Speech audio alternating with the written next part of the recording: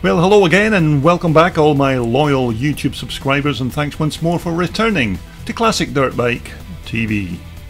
Now this next featured video is actually a bike I've featured before here on my channel, although it's such a nice looking machine and has been restored to a very high quality finish, so I thought it was worthy of a second look on my video channel. So please stay tuned as we check out Mike George's lovely 1965 250 MX3 Greeves Challenger.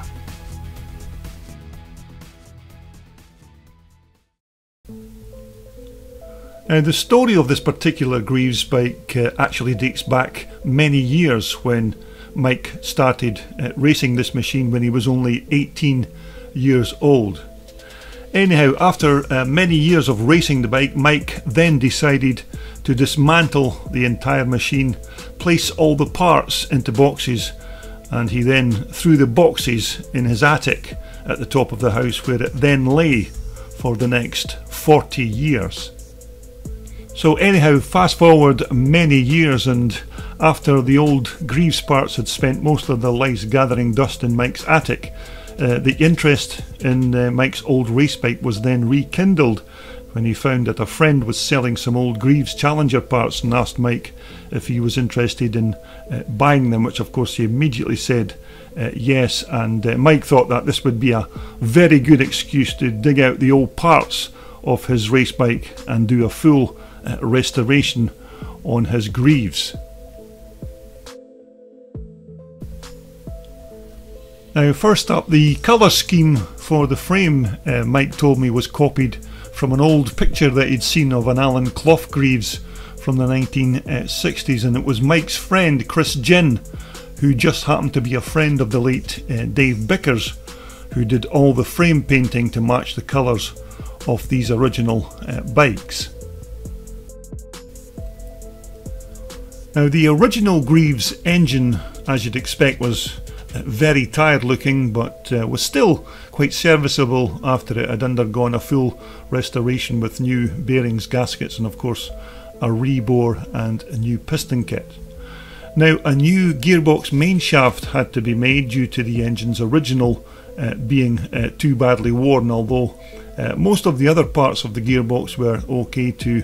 reuse after refurbishment and then reinsertion back into their respective casings.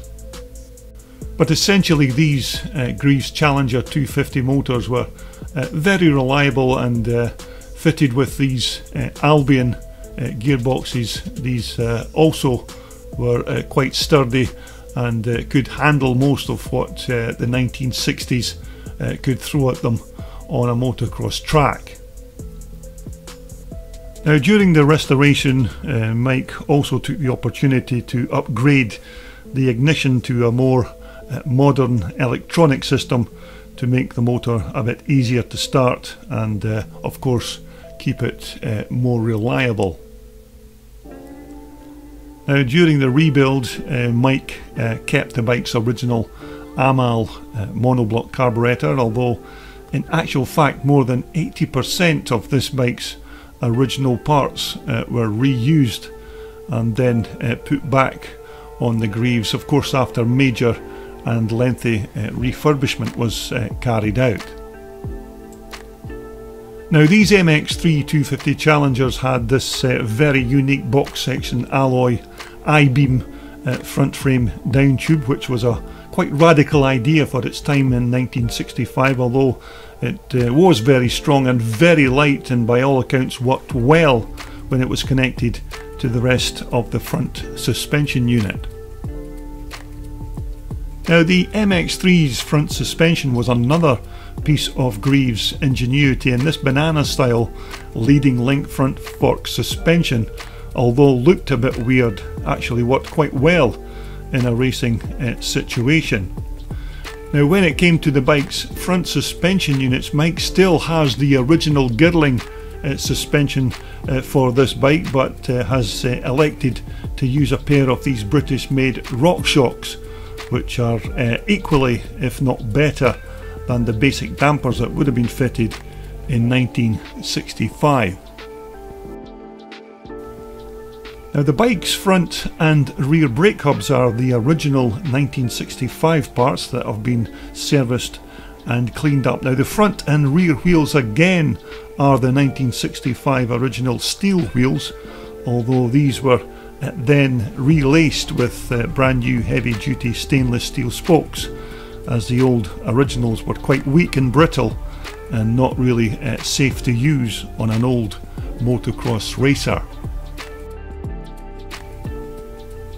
Now just before all my more knowledgeable YouTubers start shouting at their devices telling me that this is not the right expansion pipe for this bike, you'd be absolutely correct. It isn't the right expansion chamber, although Mike actually made this pipe himself, as the MX3's original exhaust was receiving renovation work at the time we took these pictures,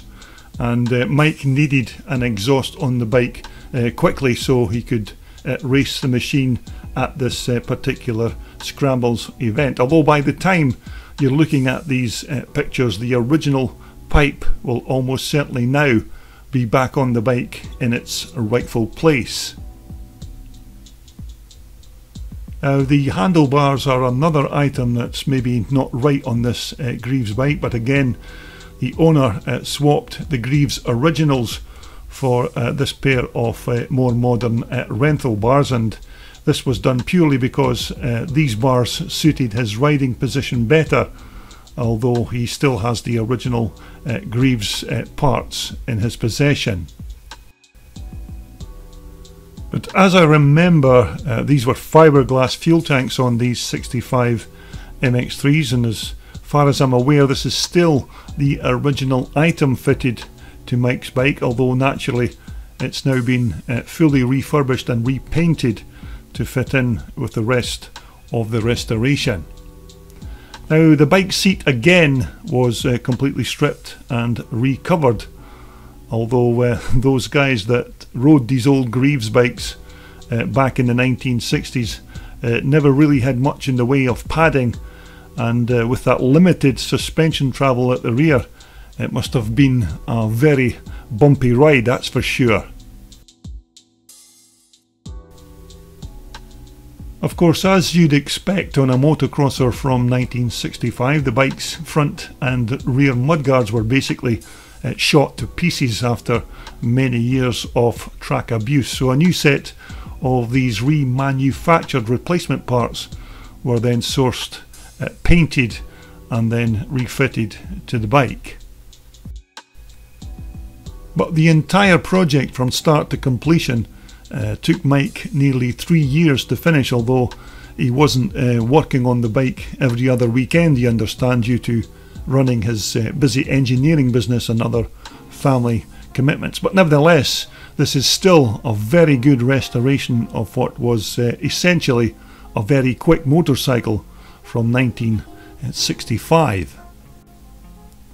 But back in their heydays of the 1960s, these old 250 Challengers were still great bikes to ride on the track, and more often than not they would beat many of the bigger British four-stroke machines that they raced against at these British Scrambles events, mainly due to the Challenger of course being much lighter and more nimble